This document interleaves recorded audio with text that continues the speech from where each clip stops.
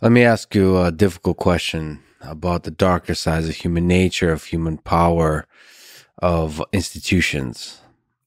What's your view on the long history and widespread reports of sexual abuse of children by Catholic priests? So this is a difficult topic, but maybe an important one to shine a light on.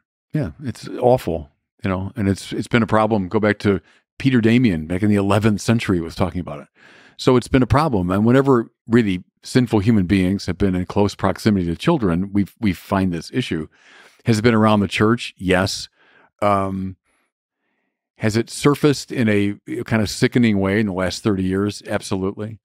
I'm glad the church has made important strides, and it has. Back in 2002, there was a thing called the Dallas Accords, where the bishops of America put a lot of these protocols in place that really have been effective at ameliorating this problem.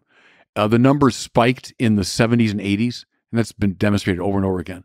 And then they fell dramatically after that. So that's not to excuse anything, but it's to say I think progress has been made with it. What's the impulse to secrecy? Yeah, well, to protect institutions, and that's a sinful instinct. Not altogether. I mean, sure, an institution is worth protecting, but if it reaches the point where you're indifferent to people's well-being, then you're in trouble. So institutions' role should be transparent and honest with the sins of its members and of itself. Sure. Yeah. So maybe you can speak to the fact, as a priest, a bishop, as part of Catholicism, you're not allowed to marry. You're not allowed to have sex. You're sworn to celibacy. Mm-hmm. What is behind that idea? What is the sort of, we talked about some broad stroke ideas of love. Yeah. What's behind the idea of celibacy? And that's a good way to get at it. It's a path of love. So the church is always in favor of inculcating love. Marriage is a path of love, but so is celibacy. St. Paul talks about someone who is preoccupied with the things of this world and family, and those who are free from that are freer for doing the work of God. So that's kind of a pragmatic justification for celibacy. And we still, I think, take that seriously. Look at my own life. I mean, celibacy has enabled me to do all kinds of things and go places and minister in a way that I could not if I had been married. So I get it. I get the pragmatic side. But I'm more interested in the sort of mystical side of it. Remember, Jesus was challenged about the person who had, a whole series of husbands, and then they all died. And so in heaven, which one will which husband will the wife have? And his answer is in heaven, people don't marry and they're not given in marriage. There's a higher way of love. It's a more radical way of love. It's not tied to a particular, but I think through God is tied to everybody.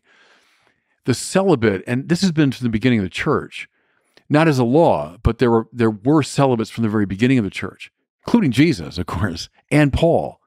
They sense something, that way of living mystically anticipates the way we'll love in heaven. It's a sign even now within this world of how we will all love in heaven. So in that way, it's a bit like pacifists. I'm glad there are pacifists in the church. And I've known some very powerful witnesses to pacifism.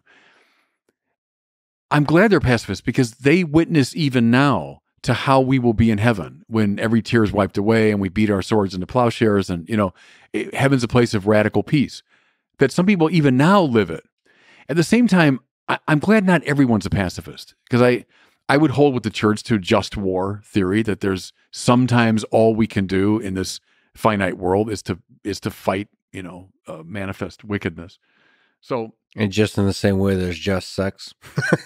Well, no, right. I'm glad there are celibates, but I'm glad not everyone's a celibate. Yeah. I wouldn't want that. I mean, because married love is a marvelous expression of the divine love. So that's why it's good there are some, and it's always been a small number.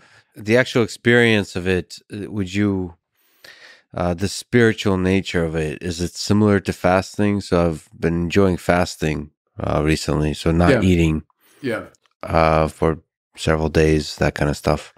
And that somehow brings you even deeper. I'm in general in love with everything and with nature and everything. I see the beauty in the world, but there's a greater intensity to that when you're fasting, for example.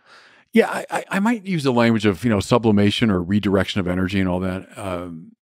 I think that's true. There's a certain sublimation of energies into prayer, into mysticism, into ministry, a redirection of energies. So it's meant to be life enhancing. The same way fasting is meant ultimately to be life enhancing and make you healthier and happier. So celibacy is a path of love. And I think it does involve a certain redirection of energies. I'd say that. Do you think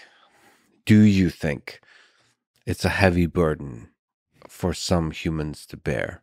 Sure. For some priests to bear. Is that the thing, given this the sexual abuse scandal, is that the thing that breaks? No, I wouldn't tie that to celibacy. And that's been demonstrated over and over again.